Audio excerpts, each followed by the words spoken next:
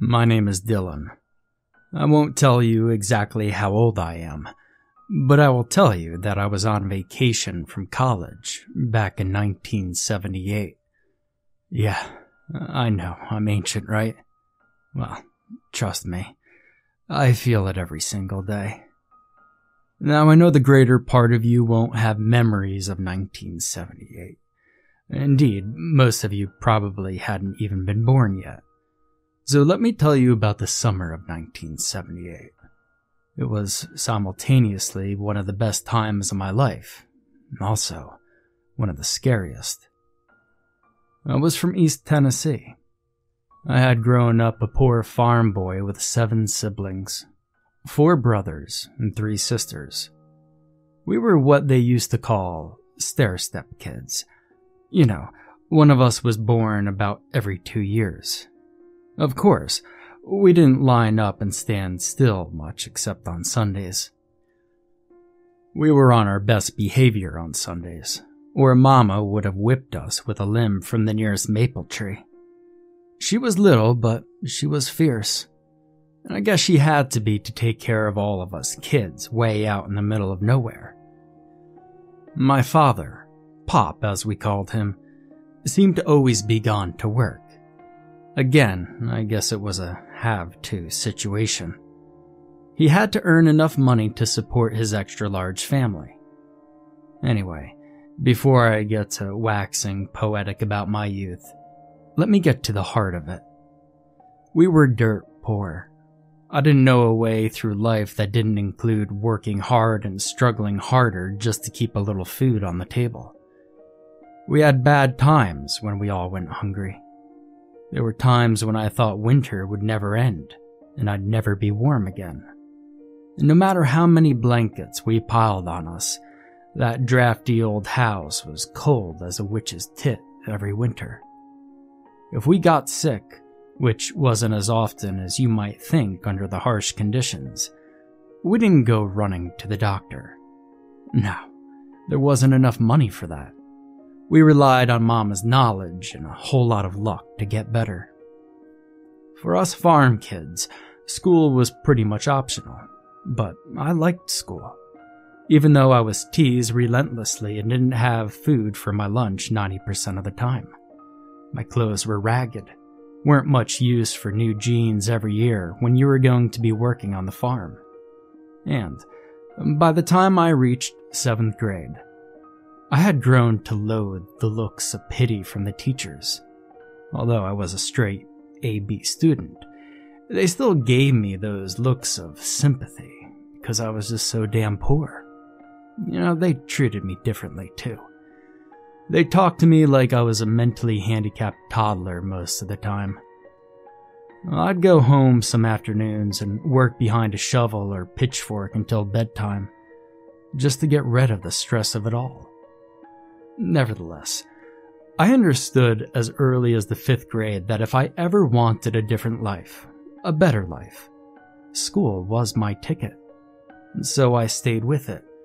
I stuck out the bad times and faced the hopeless horror of being the poorest of the poor kids, with my head held high and my shoulders squared. You see, I was the only one in that shit-poked town that knew I wasn't going to be poor forever.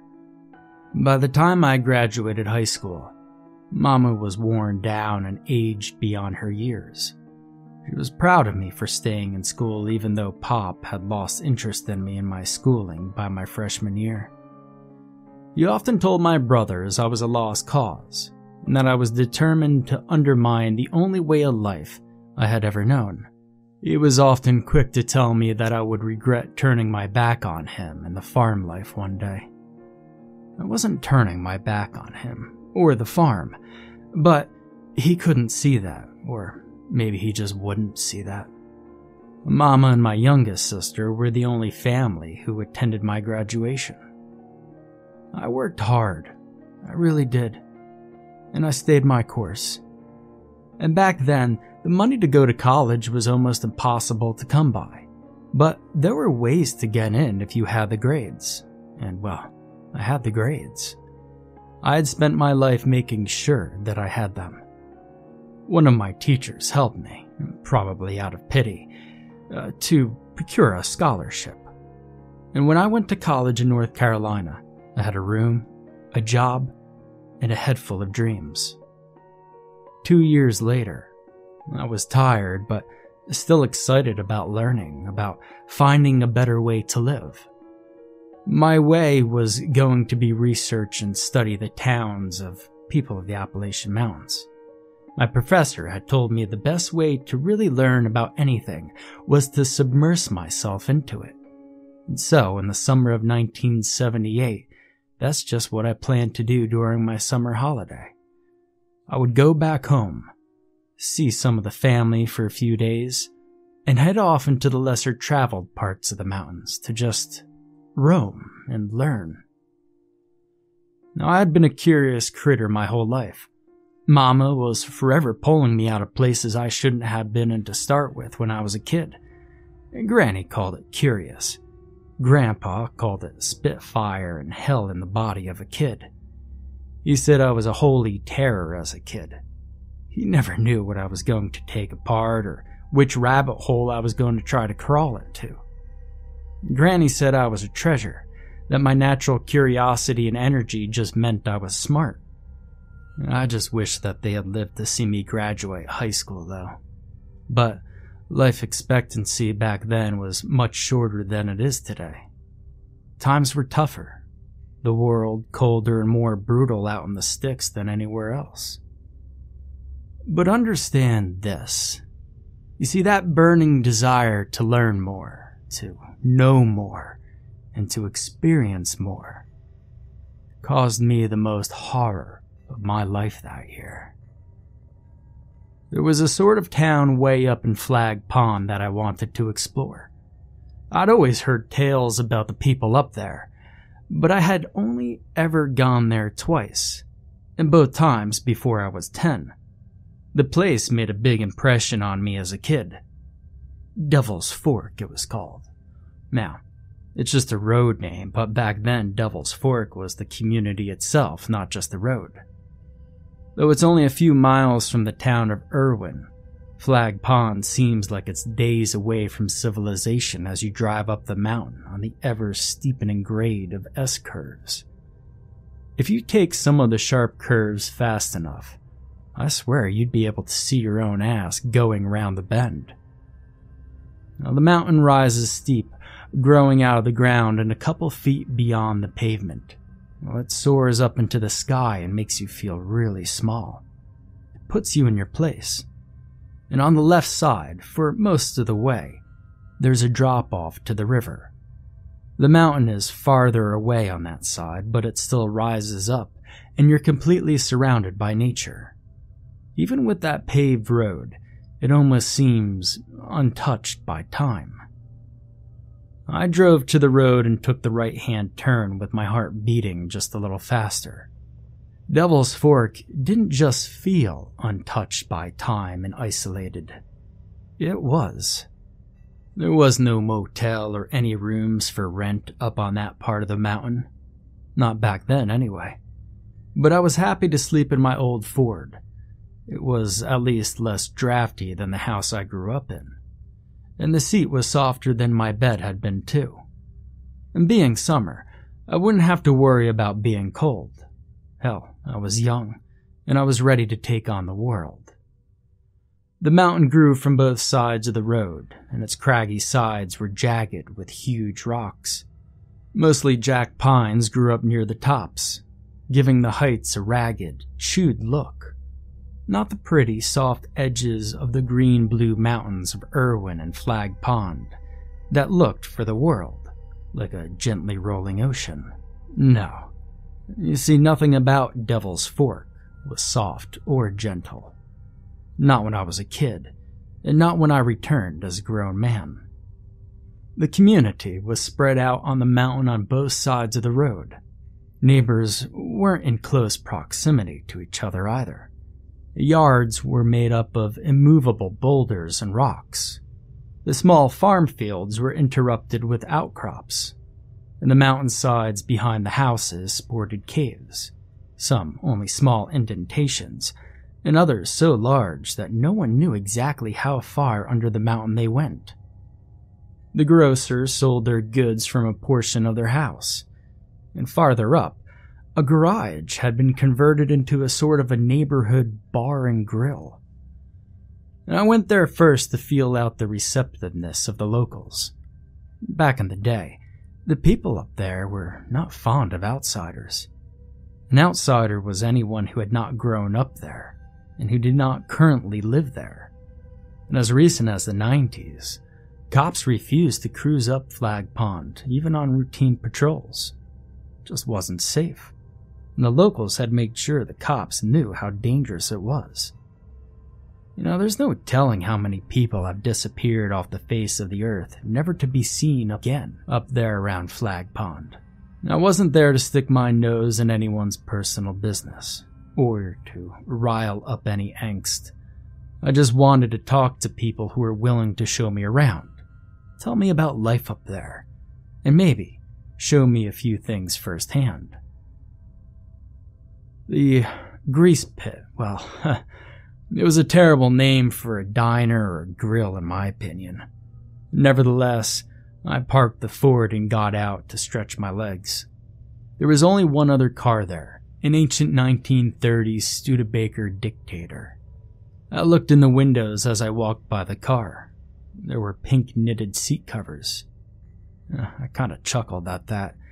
It was a woman's car for certain. Pale pink ribbons hung from the side mirrors and the bar that supported the headlights. They stuck out because the car was a lighter shade of army green, the ugliest color ever. The breeze that seemed to never die down made the ribbons wave as if they were little arms and hands inviting me closer. Before I realized I was getting closer, I was a foot from the side mirror, peering at the odd ribbon.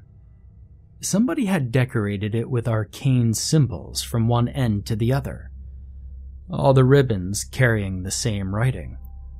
Now, I thought it was odd, but those people lived differently than us lowlanders.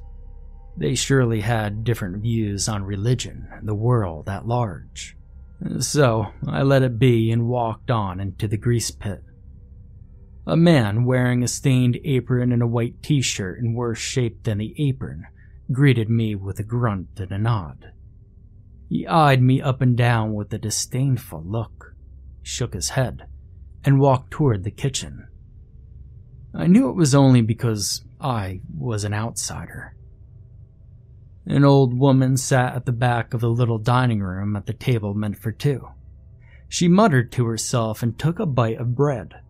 Her eyes darted around the room restlessly, her gaze barely slowing when it landed on me. As she looked out the grimy window, a small smile crossed her face, and then her brows wrinkled together, and she shook her head. She mumbled, "No, no, no. He don't need to know none of it. Wouldn't believe it anyway. No good." Her gaze flitted toward me, and then passed as she turned back to her plate of bread. Putting on my most charming smile, I sat at the table next to her, facing her. She stopped muttering and kept her head turned toward the window. She wore a pink knitted old lady's cap, even though it was midsummer and much too warm for a knit cap. I looked from the Studebaker outside the window and then back to her. She looked too old and frail to be driving the car. Now, after several minutes, the cook came out to me and asked what I'd like.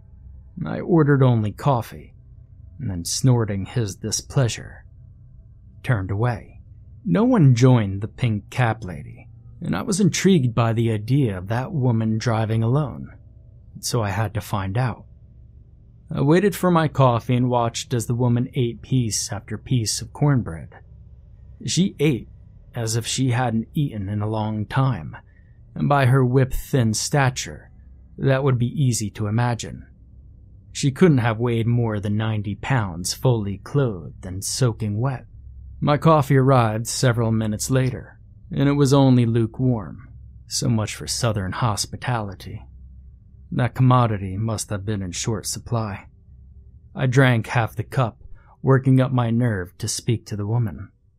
I didn't want to be rude and interrupt her meal, though.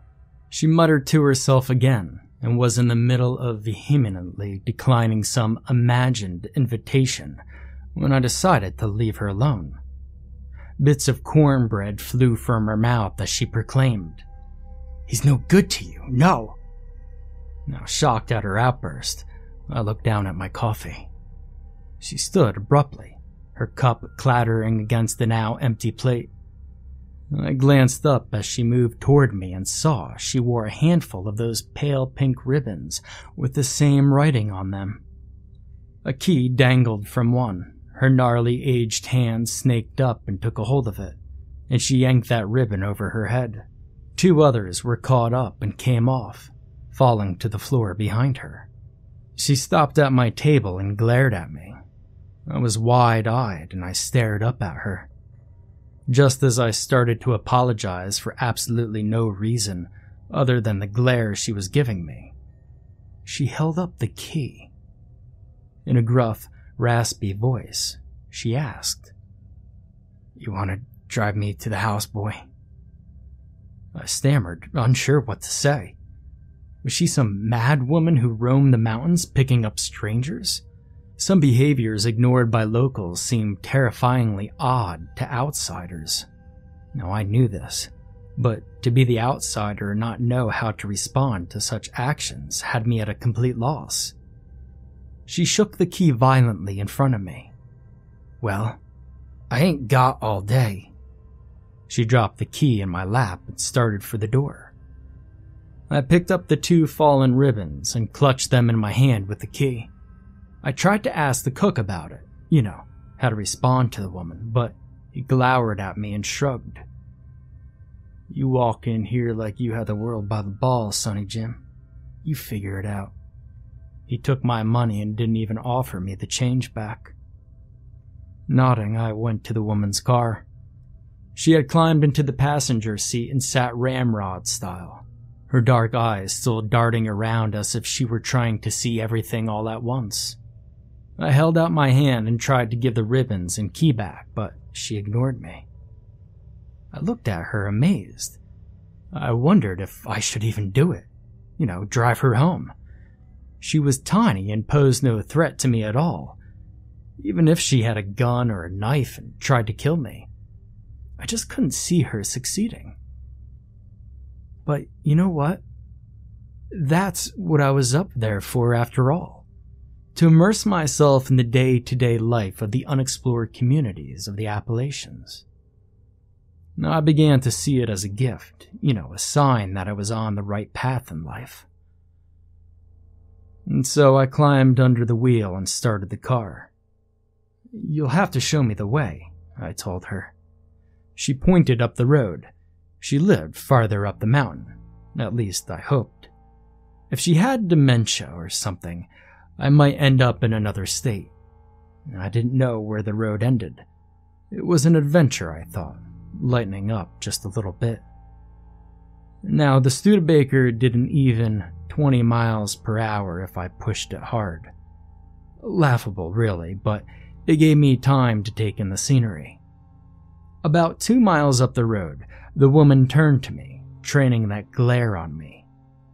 "You're wanting stories about the old days and old ways up here, aren't you, boy?" I was stunned, and I finally nodded and asked how she knew that. "Well, it don't matter. You were going to sleep in that truck, but you can't. You'll stay at my place while you're here. I'll tell you all the stories you want." She smiled slyly and added, "I'll show you things like you ain't never seen, too, boy." Now, I didn't decline, but I never accepted her invitation either. She pointed to a driveway on the right side of the road, and I maneuvered the car into a badly rutted dirt road. I couldn't imagine her driving on that, or driving at all for that matter. Even slowing to a crawl, some of the bumps in the road rattled my teeth together. She sat perfectly straight and silent with her hands folded in her lap. The driveway was impossibly long, and I thought the house would never come into view. And I had begun to think she had pointed out the wrong road, that it was perhaps an old logging road. and looking to her for assurance was no good. She just sat there like a damn statue. And then finally, the house came into view, rising up out of the landscape as we drove up the hill. It was a Gothic-style 4-story with a widow's walk on one side. The back of the house was extremely close to the craggy mountainside. I mean, the back porch was literally only 6 or 7 feet away from the sharp incline of the mountain. She got out as soon as I put on the brake and motioned for me to follow her. I caught up to her and tried to hand her the ribbons and the key again. She took the key ribbon, but put it over her head, and then took the 2 ribbons from me, and motioned for me to bend down so that she could put them on me. And at that point, well, I just went with it. She told me that they were for protection or something like that. Protection from what? I asked her, following her up the rickety wooden steps of the back porch. She cackled. College ain't done you no good, boy. And that stopped me in my tracks, as I watched her open the door and step inside. How the hell did she know I went to college? A little spooked and a lot fascinated, I walked toward the door. Before I got there, an icy gust of air billowed around me from the right. I turned toward the mountainside and saw a cave entrance. I hadn't seen it before. Hell, I don't even know how I missed it. The thing was huge. Another icy gust ruffled my hair. A low sound like a low note on a church organ came from the cave. It turned into an almost mournful sound and the hairs on my neck and arms stood up. And just then, the screen door banged and I jumped, spinning to see the woman standing on the porch behind me. She moved quicker than I gave her credit for, and the glare had disappeared, and her eyes were large and round, as if frightened, as she looked to the cave. She took me by the arm and led me into the kitchen. A hot cup of coffee and a large slice of apple pie sat on the table. She motioned toward it. Sit. Eat and drink. I'll tell you a story, boy. What kind of a story? I sat eagerly as my stomach rumbled. The pie smelled delicious. A story older than time, older than us, and older than the world. She grinned at me. But the grin made my skin tighten. There was more than a hint of madness in that expression. I nodded and turned my attention to the pie and coffee. I listened as she told me a creation story. Not like the one everyone has heard. You know, the one from the Bible. In her story, there was a god of unknowable form. This god had drifted through the timeless, dark, cold void. There was no way to measure the length of time, because time did not exist for this god. The god grew bored and then tired, and in the void there was only endless nothingness, only the god. It fell into a slumber and dreamed the universe into being. Although we, and everything we know, are only projections of that god's dream, we are real. Everything in the universe was made real simply by the dream of this slumbering god. Now I had stopped eating and drinking as I got caught up in the details of her story. I'd read stories similar to hers, but not quite the same. I'd been briefly introduced to the works of H.P. Lovecraft in college, but passed on becoming a serious reader of his work. I preferred non-fiction. The old woman said the god sometimes inserts himself into his own dream. She reiterated several times that he was not a good god. He was not a serene, wise old man with a flowing beard, but a grotesquary beyond all imagining, whose greatest pleasure was causing chaos and destruction just to see how his creations handle it. I told her that was a pretty dark take on the world. I chuckled and stood, ready to leave and wondering if I was going to have to walk all the way back to the grease pit. She stepped in front of me. "I can prove to you it's all real. He's here. He's been here with me for hundreds of years. He keeps me young." Now that was mad talk, I was sure of it. And so I politely declined and headed for the door. But she cackled again. "You're dying to know the truth, ain't you? Just too scared to admit it. Pansy boy. What would your pop think?" The tone of her voice dropped lower. "Do you know me?" I asked, creeped out at the information she seemed to know about me. She shook her head, grinning. "No, but he does." She pointed toward the cave. "He's always known you. He made you." I looked from the cave to her and shook my head.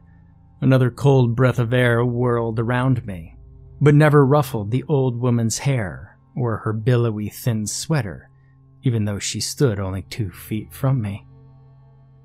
The air lifted my hair like ghostly fingers and then wrapped around my wrists, gently tugging me toward the cave.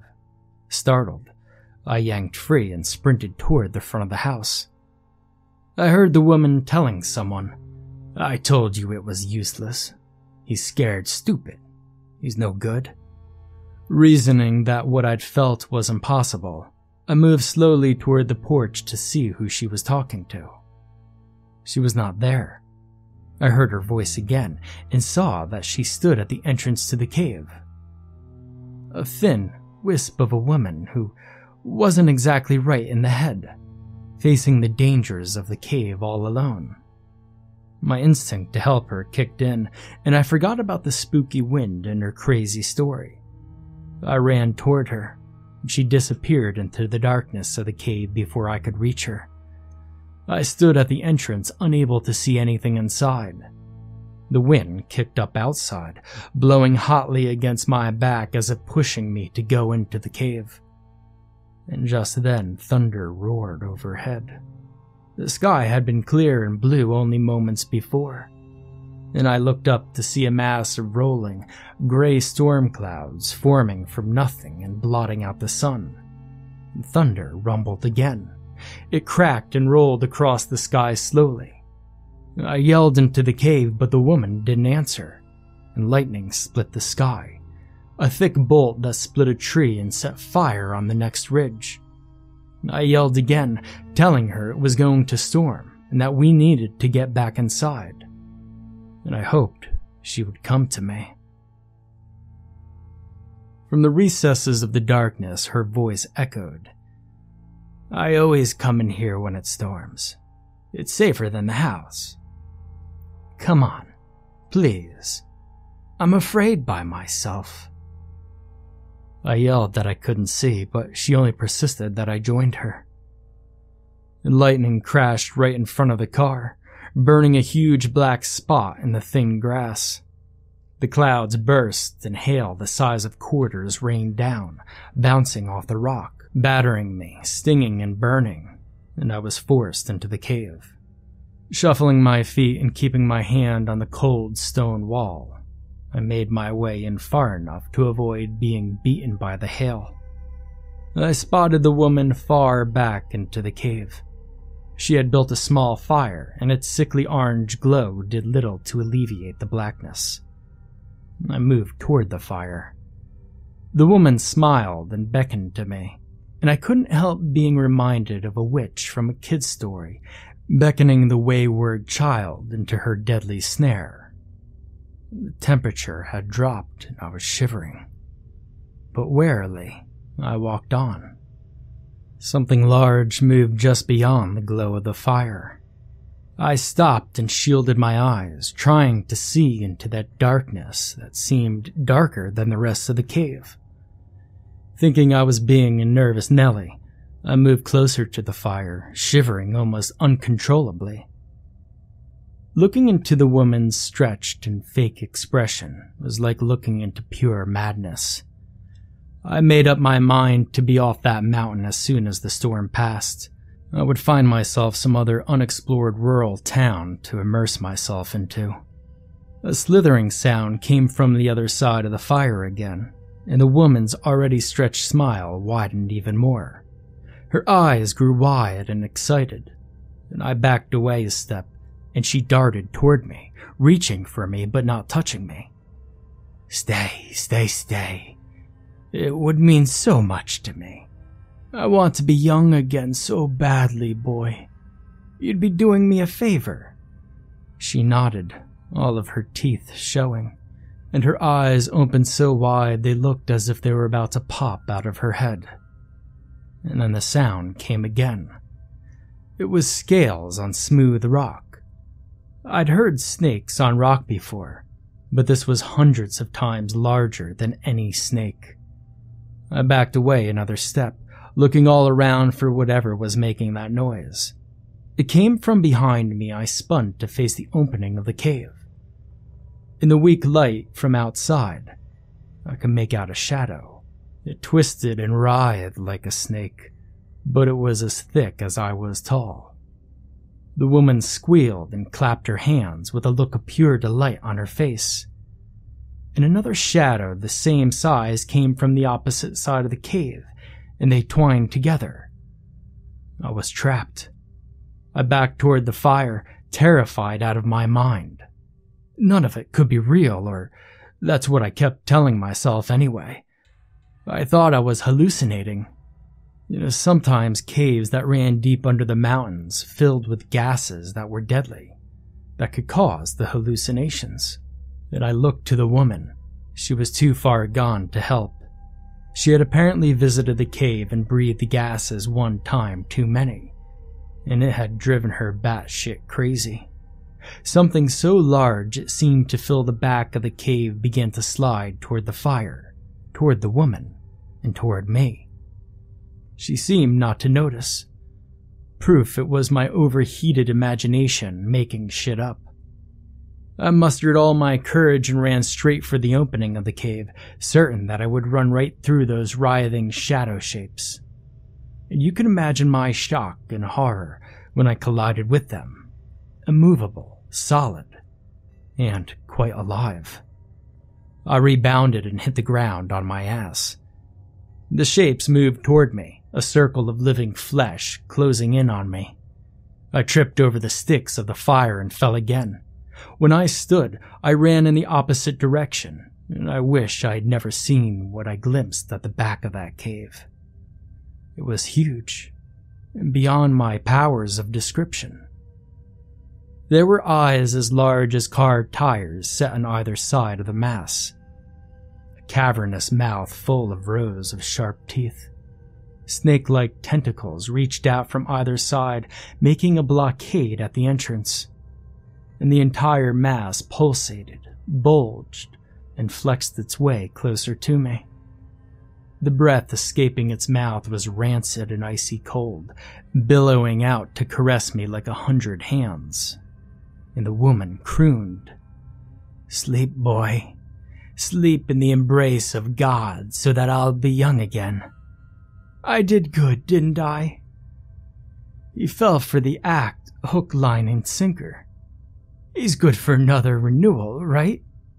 Her voice had turned high and screechy. The thing's breath was making me sleepy, and I felt as if I were in a dream, or rather, a nightmare. And everything slowed to a crawl, and the caress of the cold air rocked me gently.